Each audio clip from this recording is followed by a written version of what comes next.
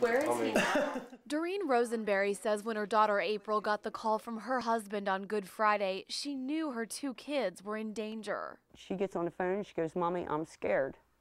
And he took the phone back, hung up, said he wasn't pulling over. The children, 8-year-old Brianna and 6-year-old Jason, who goes by Buddy, were in the car with their father, Jason Albert, when police say he was pulled over on Route 30 in Adams County for a traffic violation.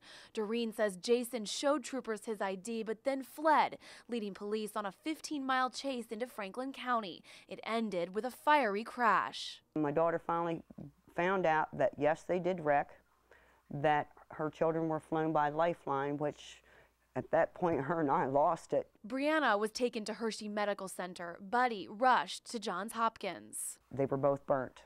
That's basically all we knew till we got there. Both children sustained 3rd-degree burns from the knees down. Buddy also has burns on his arms and face, as well as head injuries. I talked to my daughter, and she said he told the nurse no, and he said, "Ouchie, ouchie, ouchie," when they rolled him over. So that was the first time since the accident this past Monday that he talked. Brianna, who is now also at Johns Hopkins, doesn't remember anything that day after the phone call to her mother, something her grandparents say is a huge blessing. As soon as I seen the car, I said, "Thank you, Lord Jesus, for helping them out of there," because that was the only way they could have come out of that car. They've also managed to let go of any resentment towards their son-in-law. Dad will have to, he sees them kids, he's going to see them. He knows what he's done. Those scars are going to be there. I don't need to be angry to remind him of it. He's going to be reminded forever.